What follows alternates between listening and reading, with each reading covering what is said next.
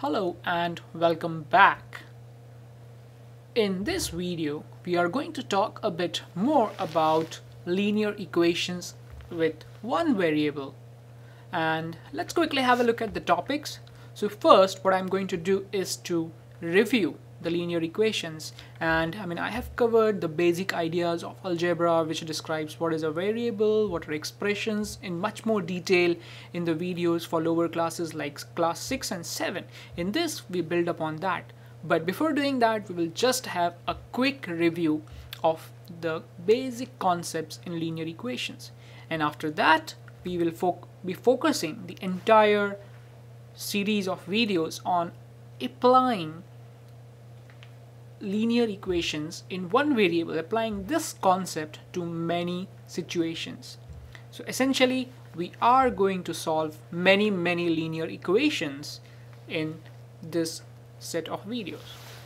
Now, let us quickly review the basic concepts that have been discussed in detail earlier. Now we need to understand the first concept is what do we mean by an algebraic expression and what do we mean by an equation.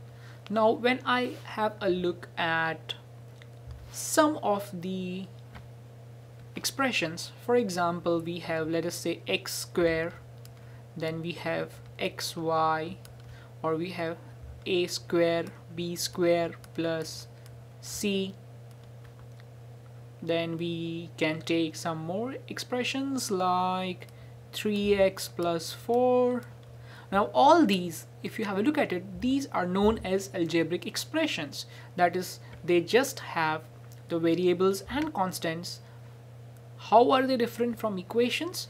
The main difference between expressions and equations is that equations have an equal to sign. So if I were to change this 3x plus 4 equals, let us say that 1, then this becomes an equation. So this is the basic difference between an expression and an equation. Now, what do we mean by equations in one variable, two variable, or more variables?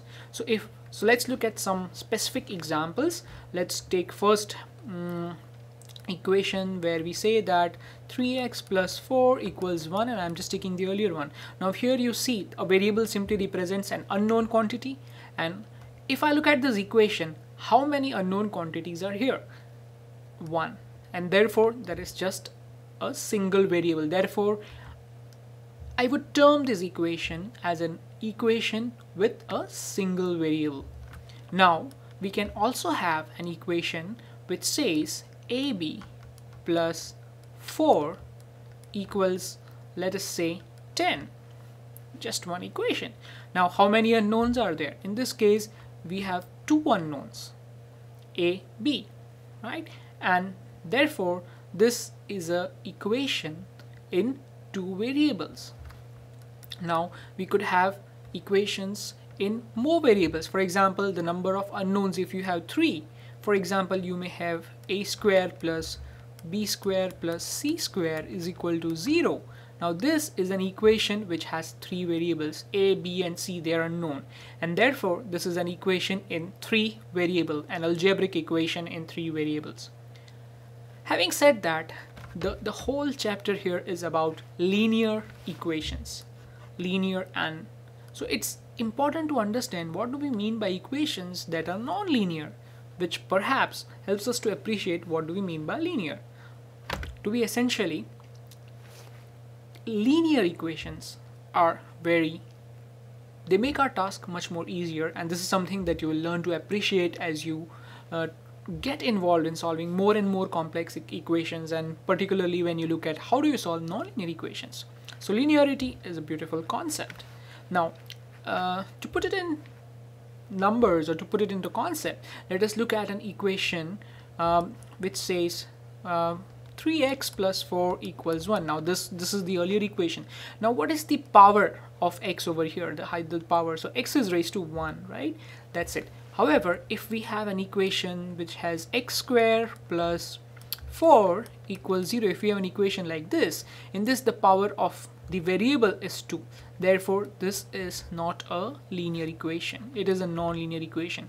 So essentially, to keep in mind, the linear equation is an equation in which the power of the variable is equal to the 1.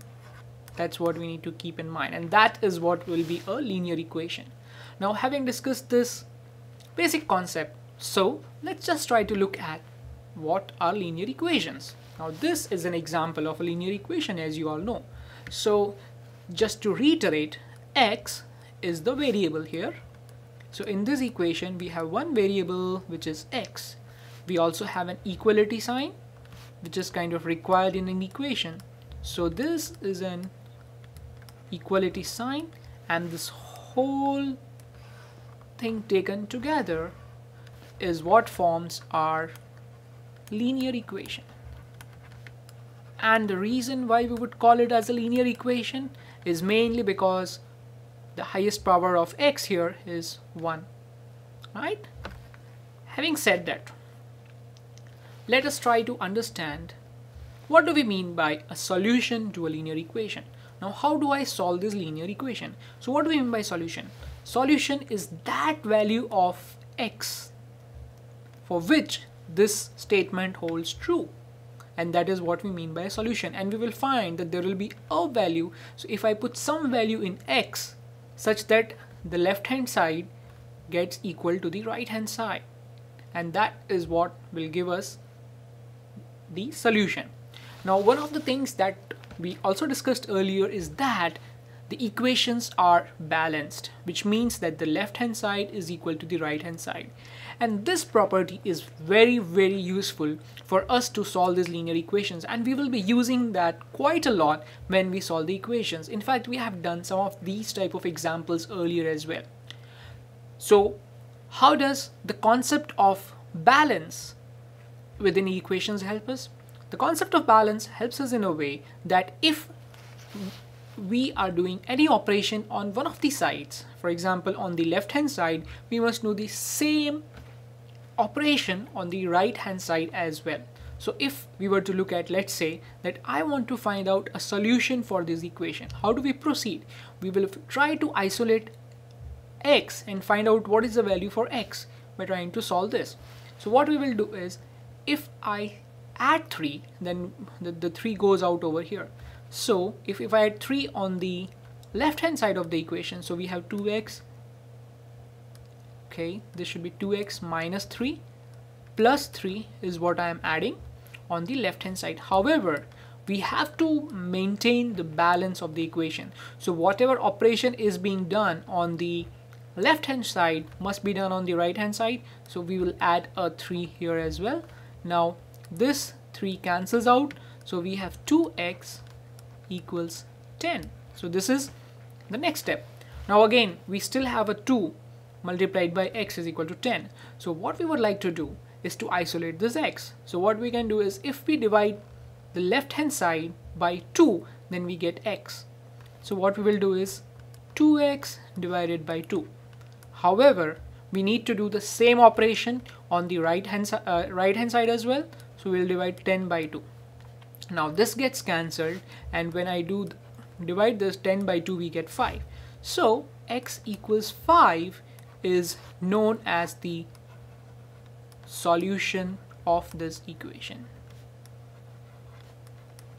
And it is a good idea to check whether the x is equal to 5 satisfies this equation or not. So now let's try to put the value of x equals 5 in this and see what we get.